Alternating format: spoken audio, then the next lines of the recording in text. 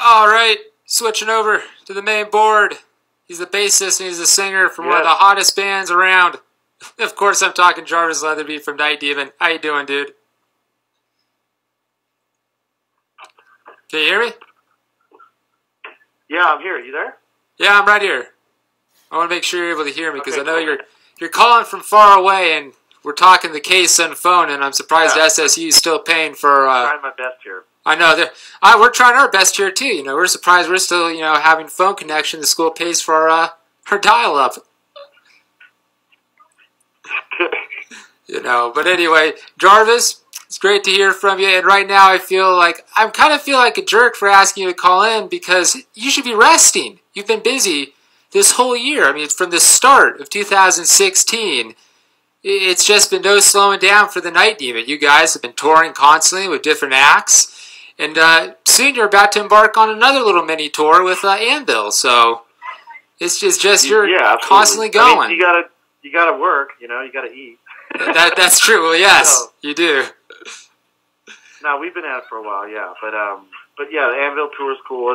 It's just West Coast. We're just doing that next week. We will be coming up to your area, to the DNA Lounge up there in San Fran.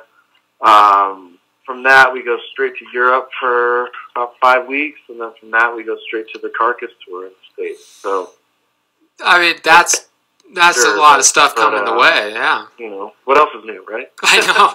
It's like, what else is you and Night Demon? You guys are always doing something, but it seems that every time you're doing something or you're touring, what I've noticed over the years that you're getting on, tours of some bands. I remember the Raven.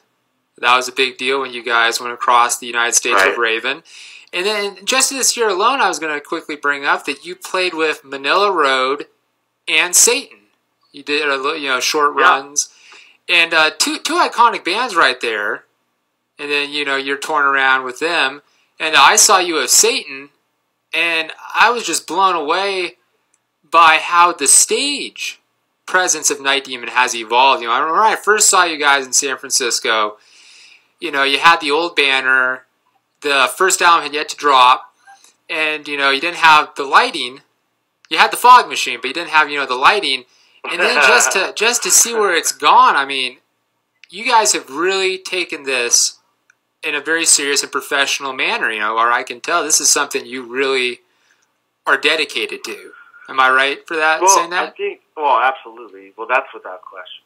But I think it's just an evolution, how you evolve with your presentation and your performance as a band. It's just over time. If you keep trying to push the envelope, you get to the things. I can't wait to see what it's going to look like in 5 years. But and I don't know.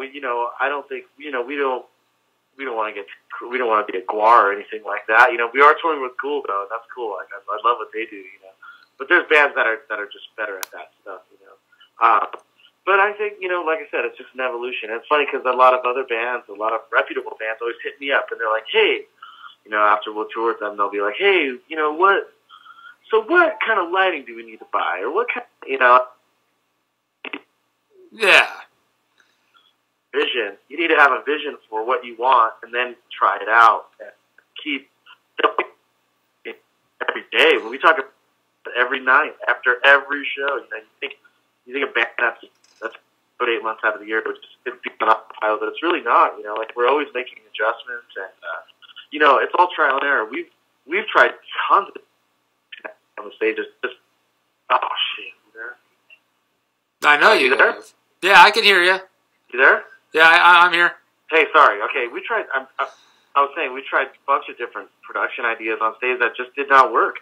They didn't look good, and they were just cheesy, or we had the wrong kind of lighting, or we had some cheap stuff, or the wrong kind of smoke machines and all that stuff. So, but it's all about really just want to kind of see, put on the show that we want to see. Like we want to put on a that we would love a band, So that's kind of where we're at with it. Yeah, and we also brought up here the Carcass, the Ghoul, Crowbar show, and I had no idea. I was totally surprised by this when it was announced on your Facebook. I couldn't believe it. It was like the first time I had heard this information. But the diversity, I guess I have to bring up. That shocked you about that? Oh, I mean, just the fact that you were able to get this diverse bill, and like I said, I wasn't like at the Satan show. I somehow was given inside information. I don't claim to have inside information. Yeah. If I did, I'd be a very wealthy man right now. But if I had the inside information, I'd be a millionaire. But I was going to say, you have to bring up about that. It's the diversity, and I'm sure you can agree that when it comes to American metal shows, a lot of the promoters and a lot of people play it safe. They try to get everybody to sound the same, where this, to me, really does kind of go all over the spectrum of metal. It's not just, here's a thrash bill, here's a death metal bill, and the fans are going to have to, pick and choose. This is, hey, we got a lot of stuff for here, for people to get into. Absolutely. I completely agree, And in Europe, we've been doing it for a while now. And it works out there. I mean, next month we're playing in Poland with Behemoth, and it works. And so you say like promoters playing it safe, right? I agree. They do that and they do think that, but it's actually the least safest thing that they could do, because they're pulling from the same audience. You're going to get the same people that are going to come to see death metal. It's the same guys. So if you get 6 death metal bands, it's just going to be the same guys, It's good to mix them up and expose different styles or different subgenres of metal to other fans, And I think this is a quality bill. I think between the 4 bands, I think we're all kind of, the better bands at what we do, I think. I'll be honest and say that. And I think, there's a lot of integrity there behind each of these bands. And I think as far as the other goes, I mean, it's the top level of what it is as far as each band and its own subgenre. So I'm happy to go out there and represent it with these guys. And I wanted to quickly bring up, I do know you'll be playing in Sacramento. Was it just because you're playing in Sacramento that you're already hitting the Northern California market? To bring this to, I guess, San Francisco, it would have been difficult or something? I was just kind of interested in that because I don't see any SF. Why that tour didn't San Francisco? Yeah, I was just, it was interesting because it was Sacramento, and I was wondering. Like, I can't speak for Carcass or the booking agency because, obviously, as the first act on the bill, we get offered we're as is and we take it, Yeah. So it's going to happen as far as dates, but to the best of my knowledge, speculate that, just restored with Slayer and done a date up there, and I think it probably had something to do with that. Oh, all right. Yeah, I was just interested in that, because you see that. Not oversaturating the market. They had just been there, but they're coming somewhere close. So the diehards in the Bay Area can go see a headlining set of Carcass, or if they've had their fill, then okay. I believe that's the reason for that. They're not trying to avoid major markets. I can guarantee you that. Yeah, I know. I'm feeling like that. It's like I'm sure they would want to, but like you just brought up, Carcass did come through here with Slayer. So you'd be surprised, man. With some of these big promoters, there's these radius clauses and stuff.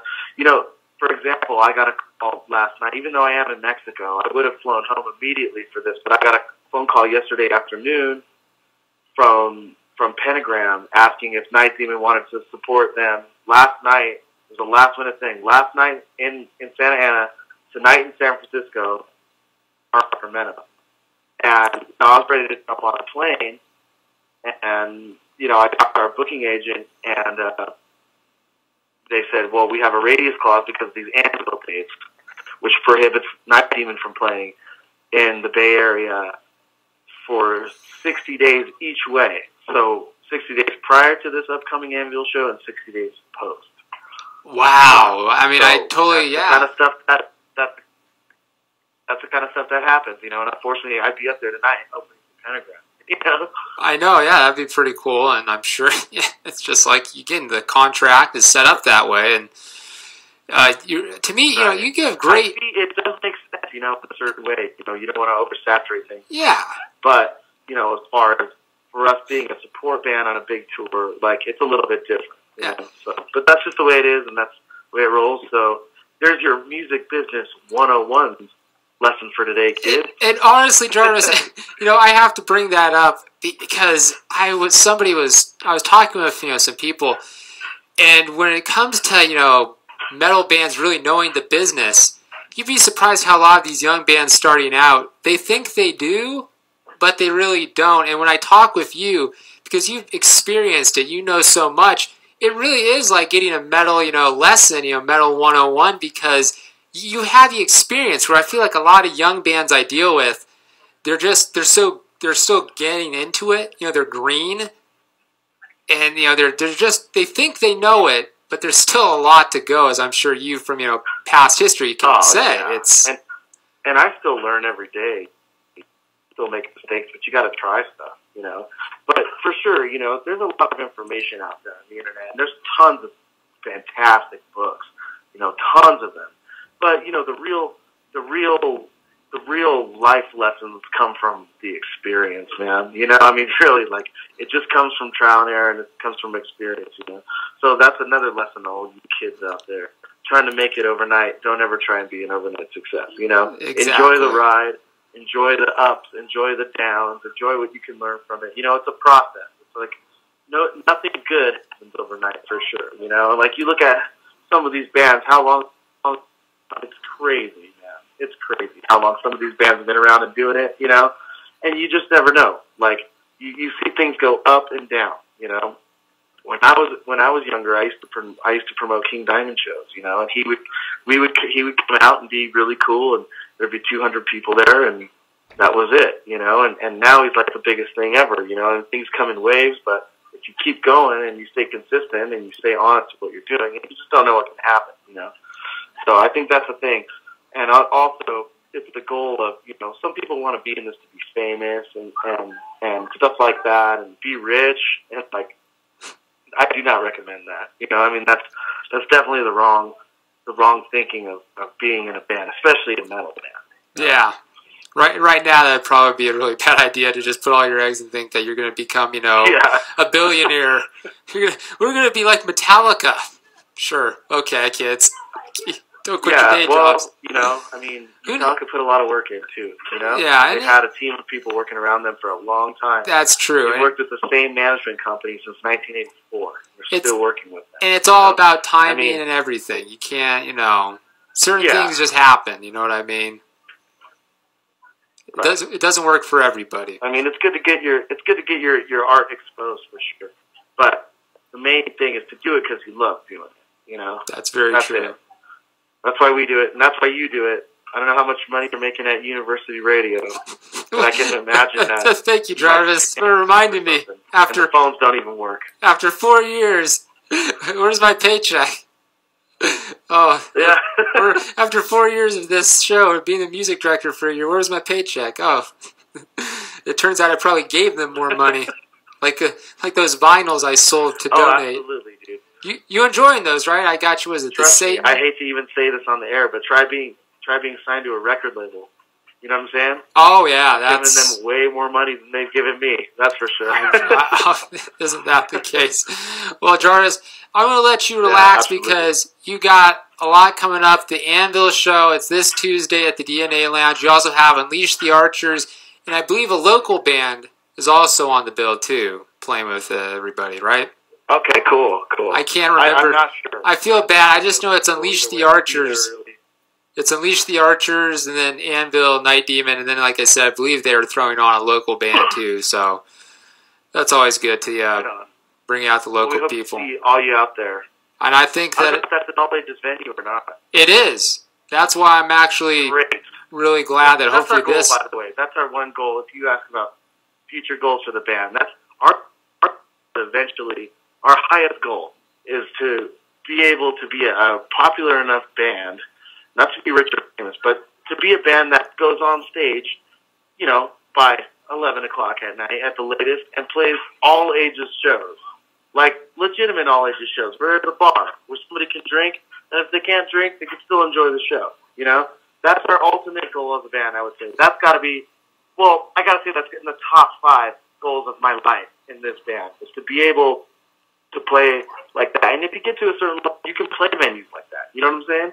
And that's not even, I think it's a pretty goal. That's not like a super high level. You don't have to be Guns N' Roses to do that, you know. Yeah. But Carcass can do that, you know, and that's what we want to do. We want to stay out of the bars. Unfortunately, it's not easy to do that when you want to play every night, you know. That's true. But as the popularity of the band grows, I hope to come to that and draw in some younger fans. You there? You do? Jarvis? Oh? I don't know if we lost him or not, people. Rob, you there? I'm here. I'm here. I think you cut out there for a bit. Cut out here. Yeah. But anyway, next Tuesday, everybody get your asses down to this show. If you're in the SF Bay area up here in the Sonoma County, they should probably check it out if they can. And Jarvis, I myself will try to catch you guys on stage there. Should be a fun night. Absolutely. Hit me up. We'll take care of you, Rob. All right, dude. Hey, thanks a lot for calling in, and I always will support Night Demon here because you guys, of course, the music is great. And you, just one of those most down-to-earth musicians calling on his day off. Thank you, Jarvis. No problem, man. Sorry the connection's bad here in Mexico, but I understand, dude. I understand. Take it easy, dude. All right, man.